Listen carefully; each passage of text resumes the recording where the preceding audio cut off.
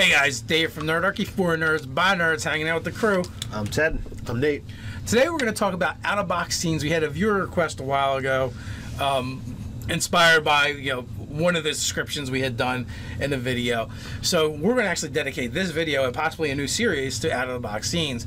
Today we're going to be talking about adventuring in a monster, and I've recently done this. Nice. Well, I don't know if it's recently. Whenever I ran the Spelljammer game, The past year. yeah, it's past year.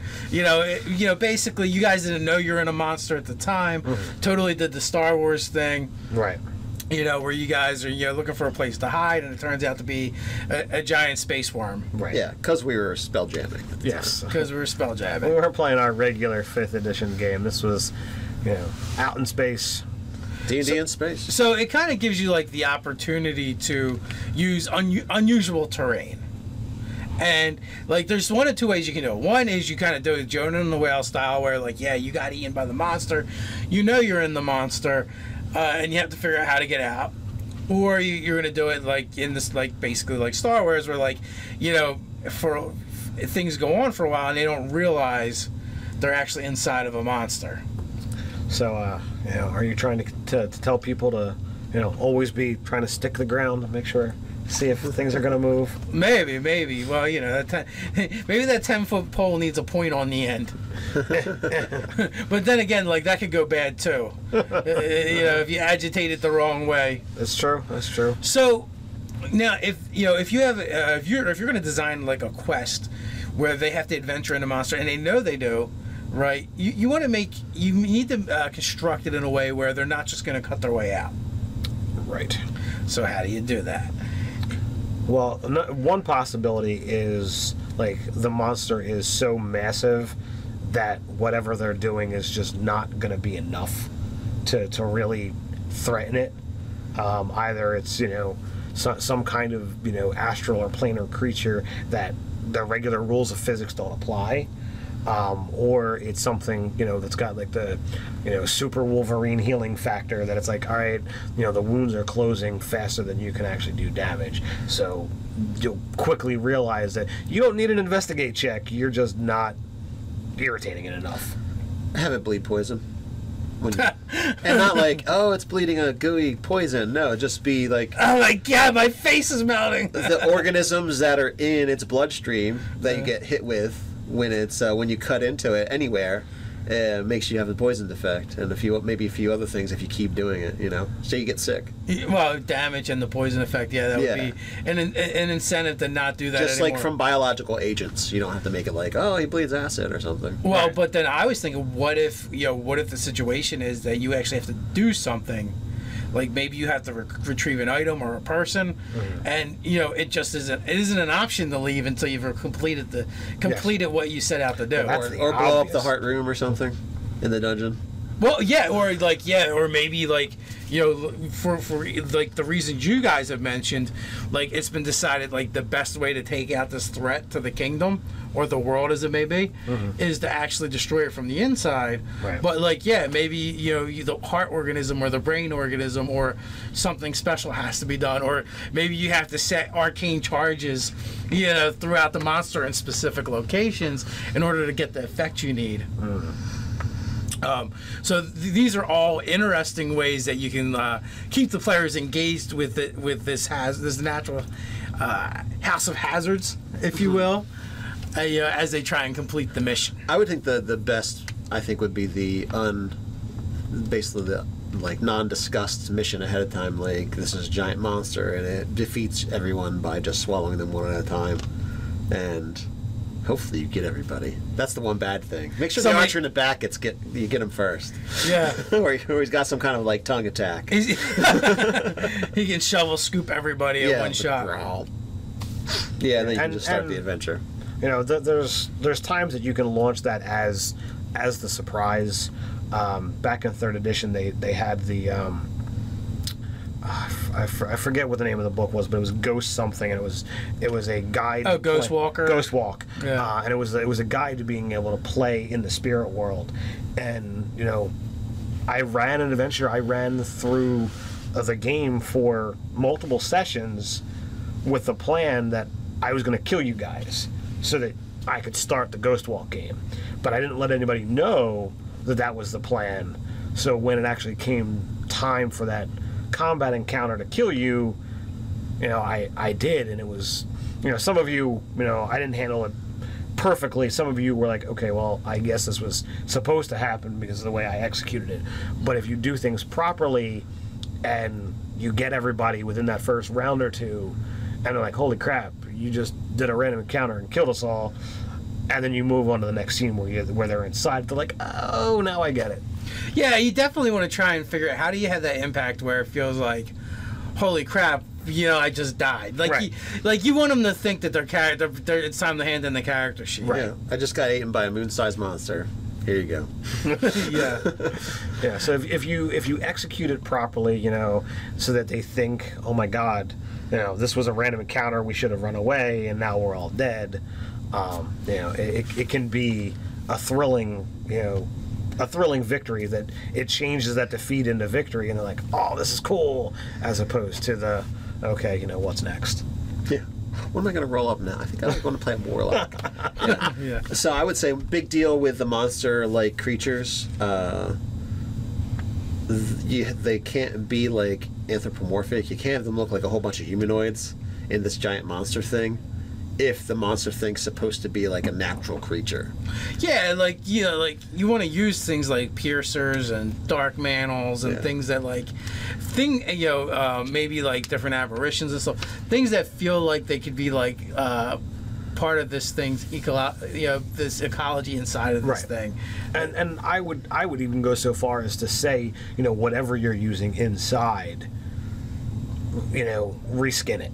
You can use the exact same stats in the monster manual, but have it look like it's something. You know? Yeah, if you're in a vein, you know, with, you know, blood flowing, and you want to use some kind of minute creatures like goblins or kobolds, you know, you could have it be like, you know, one-celled organisms that are, you know, doing stuff to you without them actually looking like kobolds. I was thinking a cloaker would make a really good white blood cell.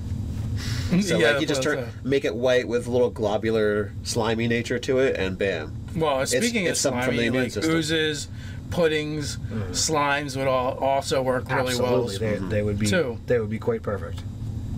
So again, like, I like the idea, like Ted said, of, you know, you have this encounter planned where they're all going to get eaten, which and then they pointed out the tricky part is making sure they all get eating. Like, this is an encounter that's probably might even be best done like when they're camping or when they think they're safe and their guard's down, when you can basically get them all at once. Yeah.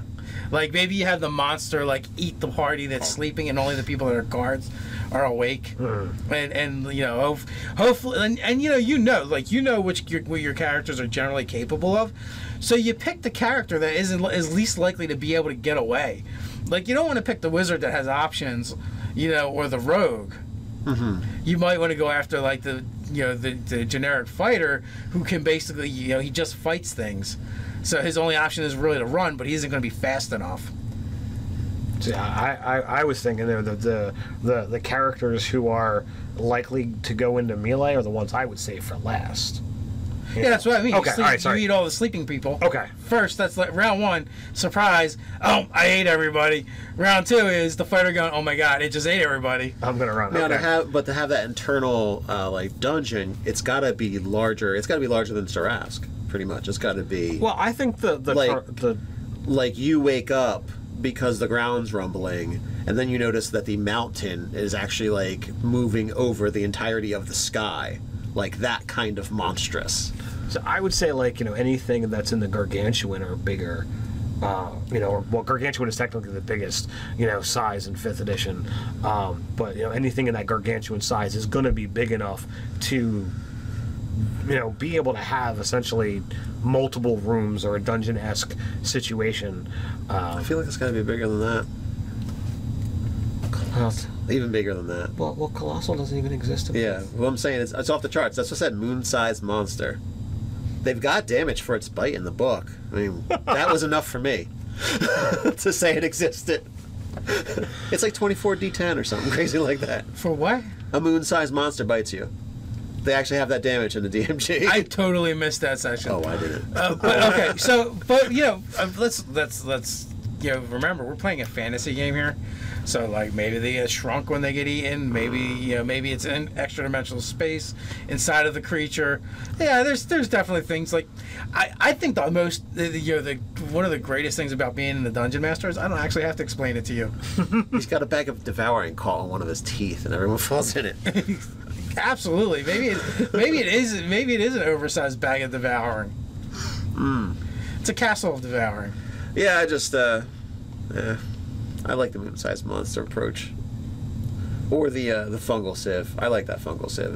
The on tribality. That's a good one. I did not see that one. So. Oh well, I've linked to it before in another video, but I'll link to it again. I like that one. So I'll have to go check that out.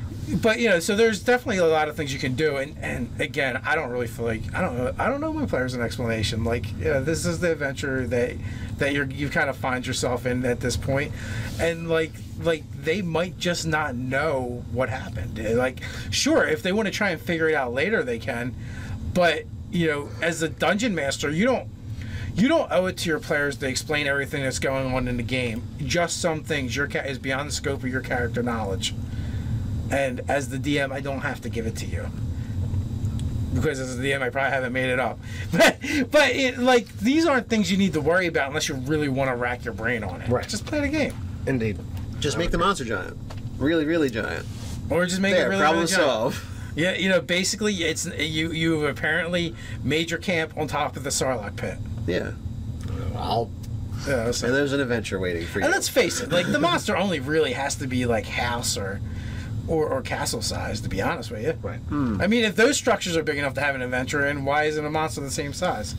That's a lot. That is significantly smaller than a moon, Nate. I would be really, really paranoid and claustrophobic. That would be crazy. In a house? Well, he's gonna go. A house monster. I mean, because at any time you could just fall into the stomach and not know it. There you go. Done. Well, my point is the size. If a monster is the size a monster of a the house, size of a house. It doesn't have to be a moon, but they do have the damage for the moon monster. You just want to use a moon monster. So you want to have them thinking they're going to this castle, and now they're adventuring inside the castle golem. It could be castle mimic. Yeah, giant castle-sized mimic. Isn't also possible. And but my point is just a monster. The monster doesn't actually have to be, the size of a continent in order for you to have an adventure in it. There is definitely the size between the Tarrasque and the moon. Oh yeah, definitely. So I think when you get to something that's like quadrupedal, 100 feet long, that's long enough. It's pretty big. Yeah, but I think that's still like off the chart. That's not gargantuan anymore. That's way beyond it. Anything bigger than huge, right? Is gargantuan. Uh-huh. There's just no barrier. Yeah, they just the moon monster's just gargantuan. That's it. Okay. Colossal doesn't exist anymore. I'm just clarifying what you're saying. That's all. Yeah. All right. So anything above, I would agree. I would say if it's like a long crocodilian-like thing or something like that. But like I don't know if a red dragon's chest cavity is big enough to have an adventure in it. It's probably not, unless maybe there's a bag of holding in there or something. The dragons, weird shit happens. But now I actually want to make the monster that's like the size of a dog, and it like has an extra dimensional space for a mouth. Mm-hmm. So it's always hungry. Yeah, he always just eats because he's never going to be satisfied. It's a skeletal dog. Yeah, it's my extra dimensional pipple. Nice. So what do you guys think? Do you like this idea? Have you used this idea? Has it worked? Has it failed? Do you like Dave spiting me? Put it in the comments below. While you're at it, like, share, subscribe. You can check out some of the articles over on nerdarchy.com. You also tweeted us over on Twitter. So until next time, stay nerdy.